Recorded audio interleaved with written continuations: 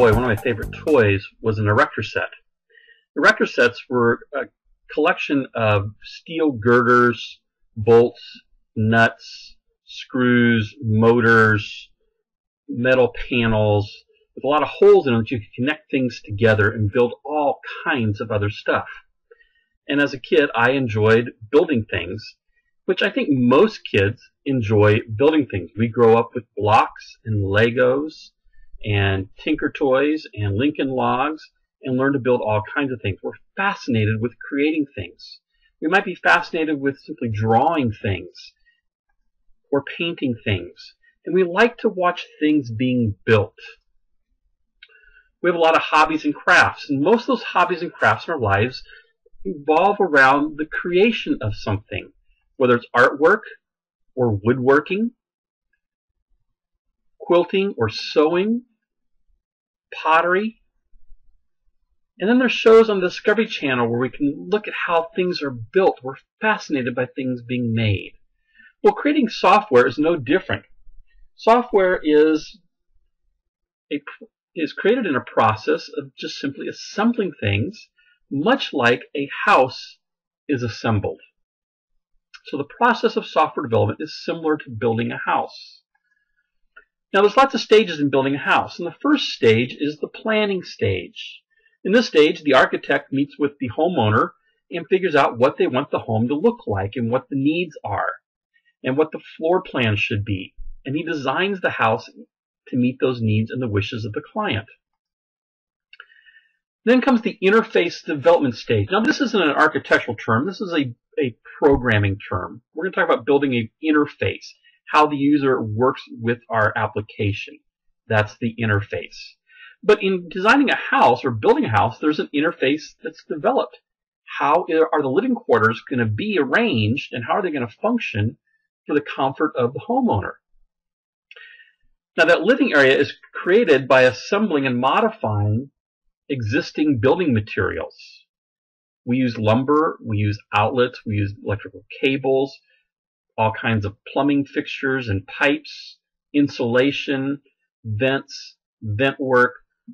All those materials are dropped off the building site, and the contractor simply assembles them and modifies, in the case of lumber, maybe making some cuts so that things fit together.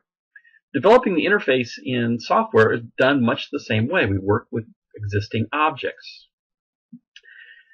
It's not enough just to put these objects together, but everything has to be in a working fashion. They have to be connected correctly. And in the building industry, there's all kinds of codes that one has to follow to make sure that things are put together correctly and that they work efficiently and effectively and safely. So we have a plumber come in and connect all the pipe work, or an electrician come in and connect all of the electrical work, the outlets to the fuse box, and so forth. That's the coding stage. Again, a programming term. Once that is coded and we have the interface developed, we then enter the testing and debugging stage. And this is where we look for problems. We want to make sure our application works the way it should. In a home building situation, there's a walkthrough with the final owner.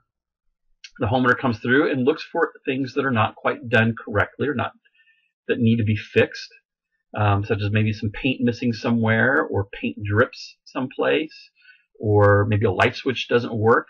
And those things are noted on a punch sheet, and the corrections are made. And that's the testing and debugging stage that we would do in the programming environment. Then there's the deployment stage. This is where the homeowner actually takes possession and moves in. The house is finished, it's livable. And most importantly for the builder gets paid. So here's, again, the 5 stages that we go through in building a house. Now these, again, are architectural terms. These are programming terms, so we're going to see how they relate. There's a planning stage, the interface development stage, the coding stage, the testing and debugging stage, and the deployment stage. So let's look at how software is developed.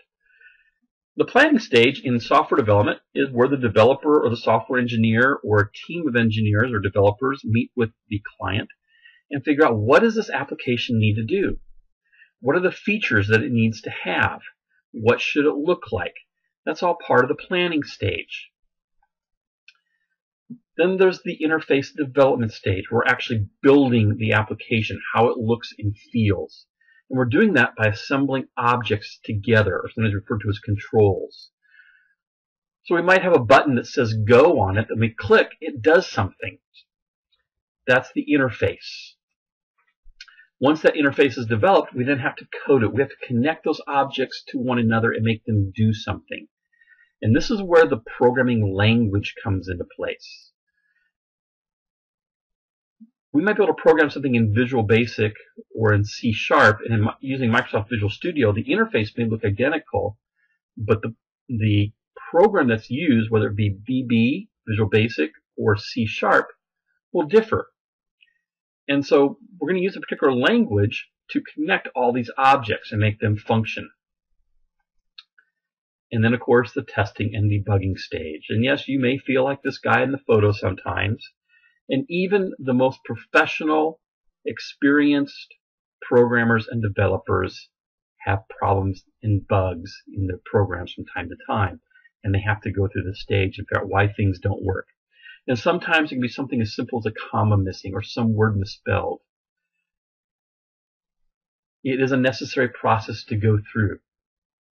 We find those bugs or mistakes in our program, which may be syntactical mistakes where we mistyped something, or maybe logical mistakes where we added something when we should have multiplied something. So we weren't thinking correctly in terms of how we coded this.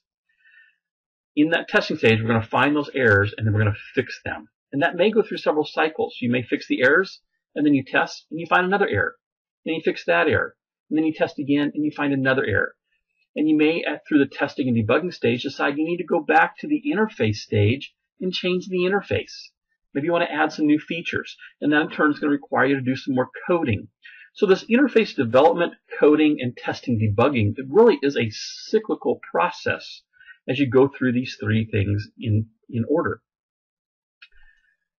Finally, when the application's all done, it seems like everything works, there's a deployment stage. We're putting our application on a user's machine and letting them use it and work with it, hopefully meeting their needs.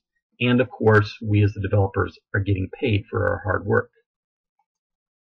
So again, the 5 stages: planning, interface development, coding, testing and debugging, and deployment. The planning stage is extremely important. The more time you spend planning, the less time you'll probably have to do with the interface development, the coding stage, and the testing and debugging. So don't bypass that planning stage. We'll talk more about that in another video.